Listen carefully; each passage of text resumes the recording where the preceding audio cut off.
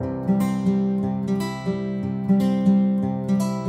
welcome to my YouTube channel. I love talking about self-love, skincare and makeup. So if that's the sort of thing that you enjoy, then please keep on watching. I have quite a deep pan in my MAC Studio Fix Compact and it's becoming difficult to collect product onto my brush. So I decided to repress this compact and I thought I will film this video for you all. This is a technique that you can do for any powder product that you have which you've either broken or in which you have quite a deep pan.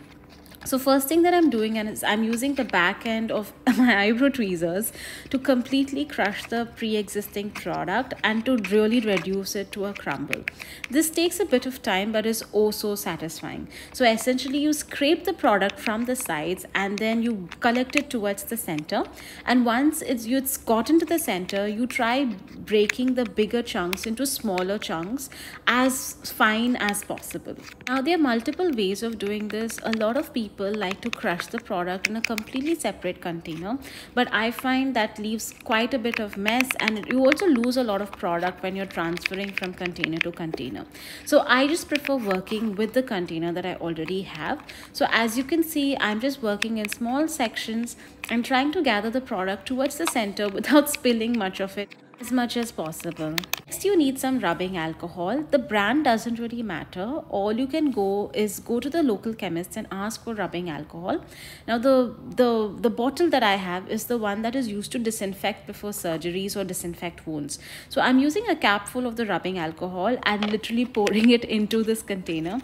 Initially I tried to be a bit more neat, but it was very difficult to really control. So I've literally poured the alcohol and now I'm mixing it. I'm using it as like a mixing medium and just mixing the product with the rubbing alcohol.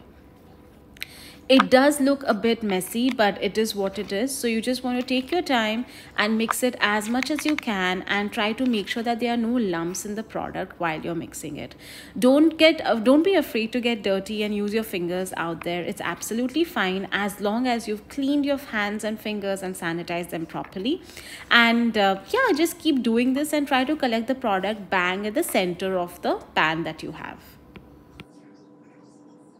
Next, I'm using a dry tissue and pressing very lightly. You don't want to put too much pressure, just very light pressure to kind of make sure that all of this collects in a particular shape.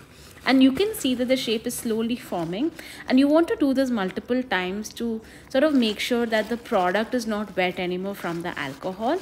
And I'm also cleaning the edges. And there you have it, a completely repressed compact, which is a lot more easier to use, and you can use the same technique for other broken products, say eyeshadow or blush. I hope you enjoyed this video. Please consider liking, sharing, commenting and subscribing to this channel.